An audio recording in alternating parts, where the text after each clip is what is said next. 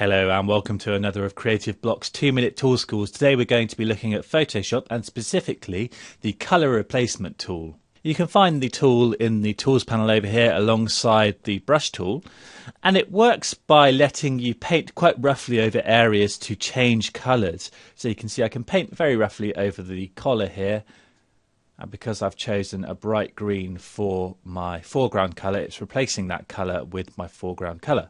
Now we have a few settings up here in the options bar that allow us to change how the tool behaves. First of all, we have 4 different painting modes here that we can choose from. We have hue, saturation, colour and luminosity. Luminosity works by replacing the colour with the luminosity of your foreground colour. So if I paint over this side of the collar, you see we're not going to replace the colour, but what we're actually doing is changing the tones based on the luminosity of my green tone here. Let's just undo that and we'll see how saturation works.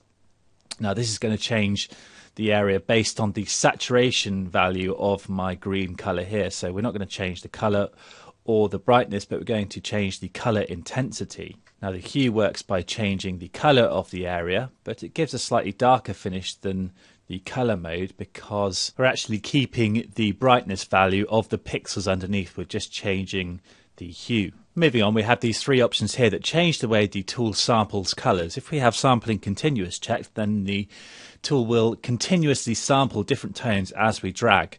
If we select sampling once, then the tool will sample only over the point that we click on originally, and then as we paint it will continue to replace colours based on that point.